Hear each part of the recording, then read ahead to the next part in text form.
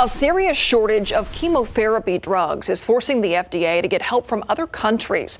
This weekend, the FDA confirmed it was working with China and Canada to help relieve this shortage. And while locally, Mays Cancer Center patients have not been affected yet, Courtney Friedman reports doctors there already preparing protocols if the shortage continues.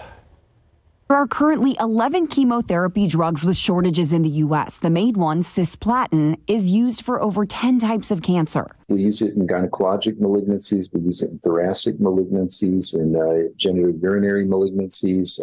It's very common. Dr. Mark Bonin with UT Health San Antonio's Mays Cancer Center confirms the general shortages are caused by labor and supply chain issues and mainly the lack of suppliers since companies aren't making money off the cheaper generic drugs. Cisplatin is the drug that we've been most worried about in the recent month or so. That's because in March, the lab in India that makes 50% of the U.S. supply was shut down for quality assurance failures. We had been very lucky. Our supplier had continued to supply us pretty regularly until last week. And last week, they initiated a new way of ordering the drug, which actually required us to order it for a specific patient with a specific diagnosis. The Mays Cancer Center can no longer order the drug in bulk like it used to, but patients have not been affected yet, unlike many other centers nationwide. How often is it that there is an alternative for cisplatin for your patients?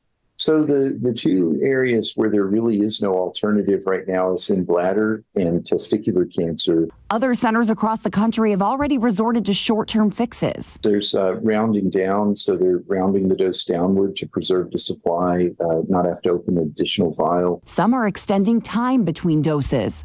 Hopefully in the next few days, we won't have to resort to that. The FDA says a Chinese company will send cisplatin to the U.S. and a Canadian pharmaceutical company will distribute it. Doctors should be able to start ordering tomorrow. Courtney Friedman, KSAT 12 News.